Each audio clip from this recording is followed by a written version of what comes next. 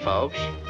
You know, I reckon a lot of you people out there are sort of wondering about us here on the farm during this war.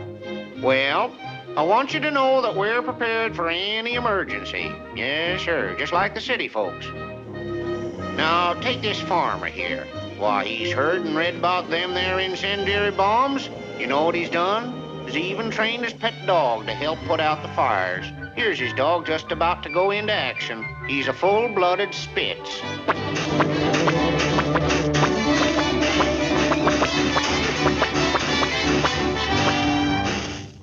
Now take this here cow, for instance.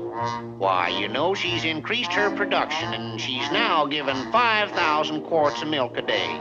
And it seems like a lot of milk, but 5,000 quarts is what she gives. Gives nothing. They come in and take it from me. What a performance! Well, look who's here. It's old Tom. You know, old Tom was about the oldest cat in these here parts. Yes, sir. Why, he's been around for the last 3 wars, and he knows that this one will turn out all right, too. Say now, would you look at that? A teeny little woodpecker. Now, I bet you I know what he's aiming to be when he grows up. I reckon he plans to be a riveter at Lockheed. Ooh, look at the cat's tail. Ooh, here I do. I did a whipping. I did it.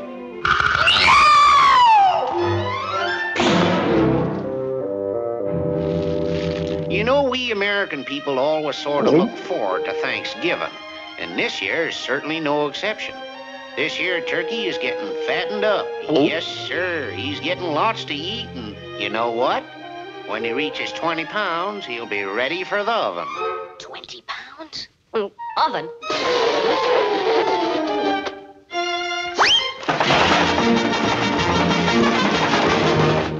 You know, these turtle eggs, they've been laying around in the sun for quite a spell, and, well, what do you know? Looks like they're getting ready to hatch.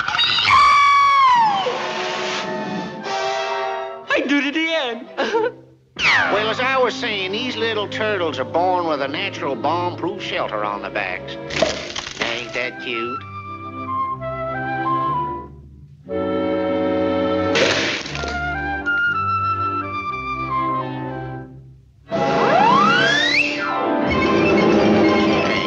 What in the world has come over that?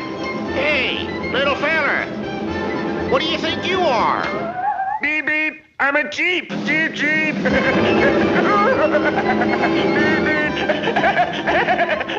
Well, now that we're back on the farm, let's sort of peek in on a young fella who's a-courting his sweetie. Maria Elena, would you be my, would you like, no.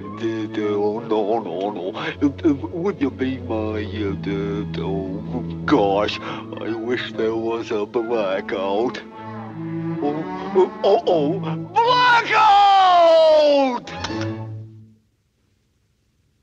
Oh, boy,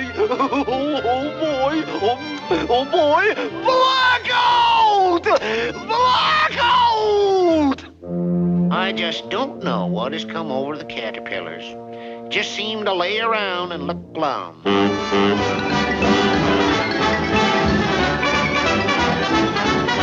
Well, would you look at that little feller?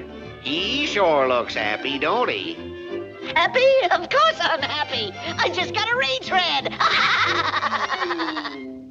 These little fireflies here are gonna stage a practice blackout. Looks like they're set to go. Okay, lights out.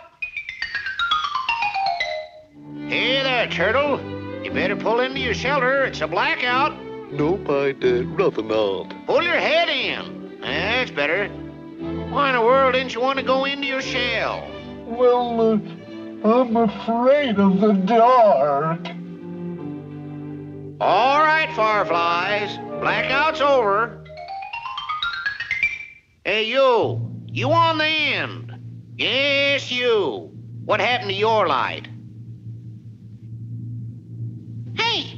Who's the bulb snatcher? Who's the bulb snatcher? Did you ever see a prettier sight than this here mother bird? She is a-teaching her little son how to fly. It's very easy, darling. Just flap your wings like this.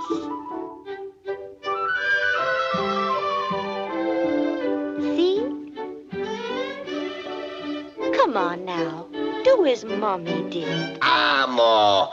I want to be a dive bomber. I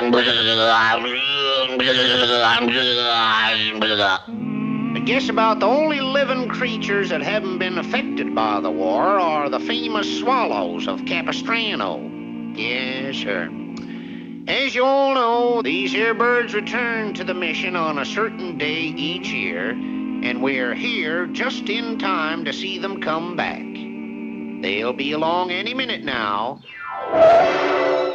Telegram for the audience. What does it say? It says here, we are out over the ocean. Can't even get close to land. We can't fly to Capistrano. Past the 4th Interceptor Command.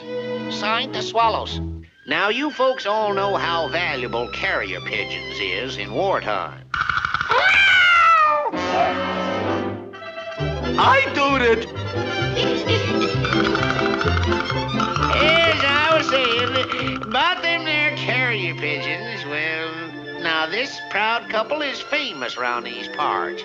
During the last war, they gave more sons to the service than was ever thought possible.